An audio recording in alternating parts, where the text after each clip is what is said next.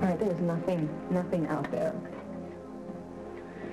Nothing except for some nasty-looking barbed wire. You know what? No one is going to come and rescue us. That is for sure. Jason, what if the warden doesn't take your offer? Carly, you shouldn't be here. No, nor should you, because it's called wrongful imprisonment. No, I should have turned that jet around the minute I found you and taken you home. Jason, we both know that I would have been on the first commercial plane out here, and we would have been in the same situation, except I would have been alone. I would have been terrified, so...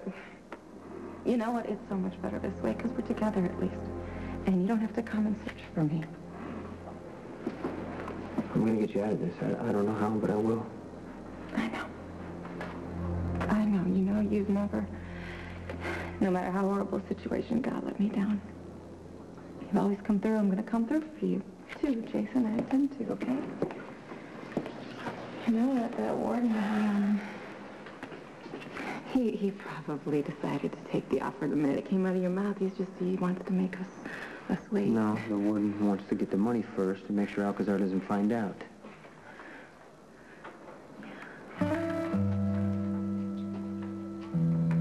What's that? Someone's in that next cell, huh? Hey, guard. Senor? Senor. Excuse me, what's going on? What is that music? Canción. Se llama Los Perdidos. Te la toca a ti. Quiere decir que estás sentenciado a muerte.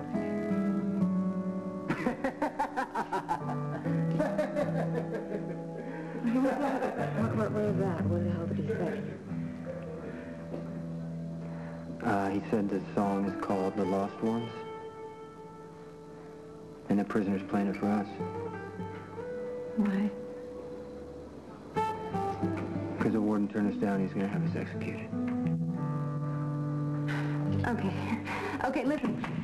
Listen up. Listen here, okay? You know, you get no money from us unless we are alive. Warden, listen to me. My husband, he will pay lots of money. He will pay $2 million for our release. Your husband is a stranger.